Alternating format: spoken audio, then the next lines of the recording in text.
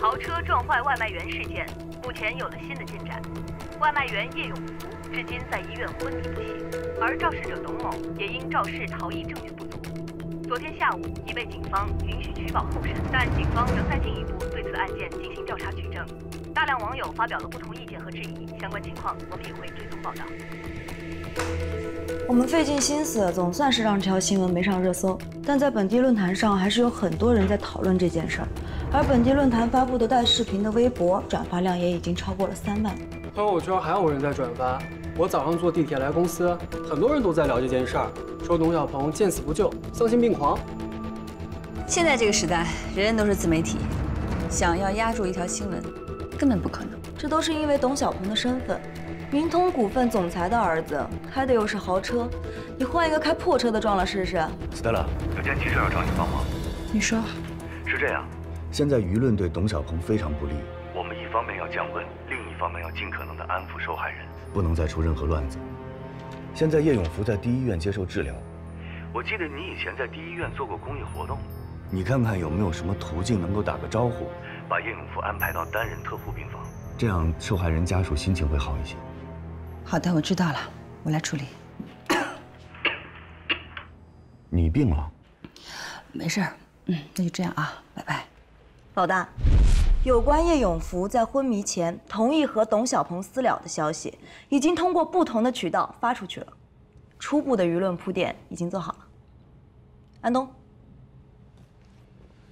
我们提炼出了开豪车不代表为富不仁、拒绝道德绑架、财富不是原罪等新的标题，发布出去后效果非常不错。本来网络上一面倒都是指责董小鹏的，现在已经有30%左右的网友认同我们的观点。很好，理性的声音在增长。如果再把这个发出去，事情也许就会有转机。大家好，我叫董小鹏，我就是那个在网上被骂为富不仁的豪车司机。我知道自己错了，我为我自己的考虑不周和自私感到深深的自责。如果当时不是因为有事儿要急着离开，我也就不会答应叶叔叔提出的私了。虽然当时他意识很清醒，但我还是应该及时的把他送到医院。我知道现在说什么都没有用，在此，我诚心的向叶永福叔叔和他的家人道歉，对不起。我承诺。叶叔叔所有的医疗费。没想到你年纪轻轻的还认识我们院长啊，还能让他给你调到这间特护病房。我告诉你啊，就这间病房，可不是有钱就能住的。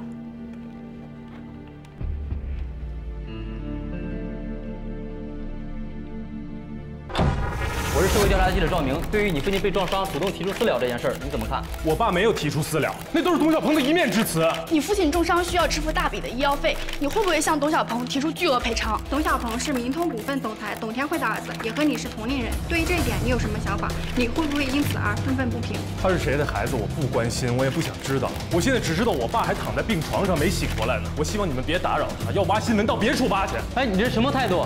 公众有知情权，我们需要知道真相。什么真相？你们这些记者就知道帮董小鹏这样的有钱人说话，他说什么你们信什么啊？你别拍了，听见了吗？别拍了，别拍了，别拍了！把手松开！你再拍我给你砸了，信不信？你就拍了，你砸一个试试。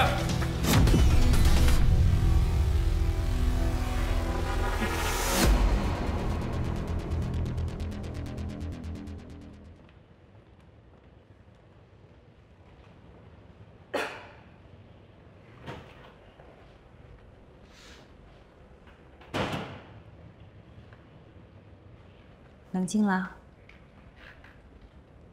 知道自己错了吧？我没错，我来找你就是告诉你，董小鹏他在撒谎。我以为你是来感谢我的。单人特护病房真的很难进的。我为什么要感谢你？你是董小鹏家里请来的公关，你比我更不希望这件事引起大家的关注，所以帮我，等于在帮你们自己。你们这些做公关的，为了帮有钱人洗白，不惜颠倒黑白、混淆是非，你知道吗？我认为很无耻。叶东烈，你有情绪，我很理解。可也请你想想，站在你对立面的，不都是坏人？你说董小鹏撒谎，你有证据吗？我爸不可能贪他那几个臭钱，他不是那样的人。你怎么证明你说的就不是一面之词呢？天底下的父母为了孩子做什么都可以，甚至连命都可以不要。难道你爸爸就不可能为了钱选择私了吗？你上大学需要很多钱的。我不信，他不可能这么做。你不是不信，你是不敢信。你不愿意看到你爸爸很有可能为了要更多的钱供你上大学，选择私了。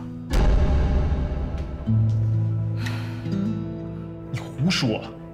你凭什么这么说我爸？人总是要长大的，等你长大了，就没有人会哄着你、顺着你，你要独自面对真相。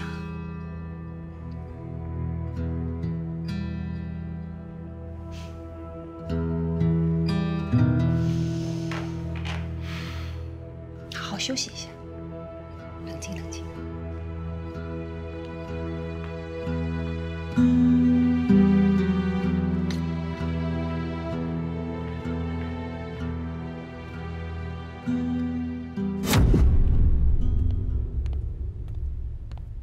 深蓝色，你怎么不直接给我来一黑色？太土了。这样稳重。我不喜欢这个，一点也不酷。你是去道歉的，不是去作秀的。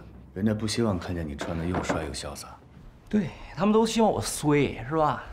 行，只要能让这事快点了结，我穿什么都行。把这双鞋换上。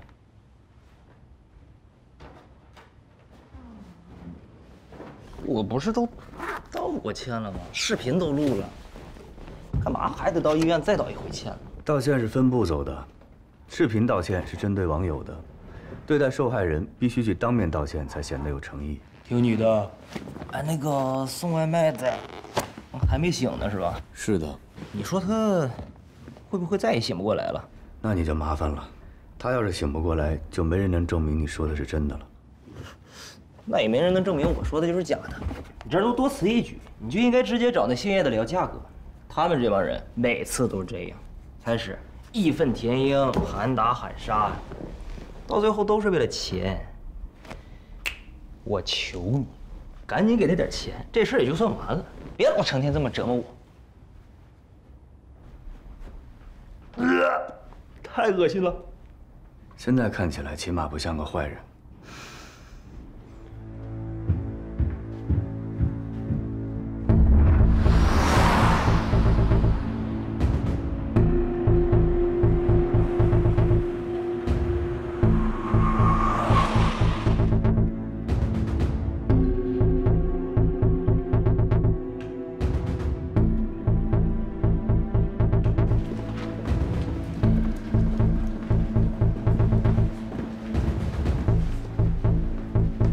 高鹏，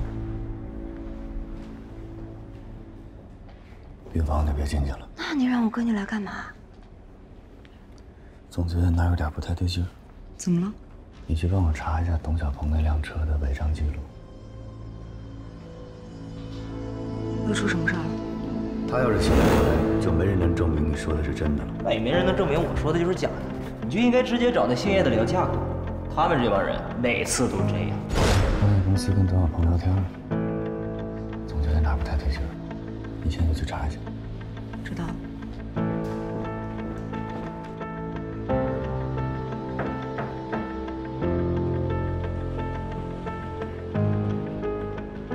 叶东烈，你好。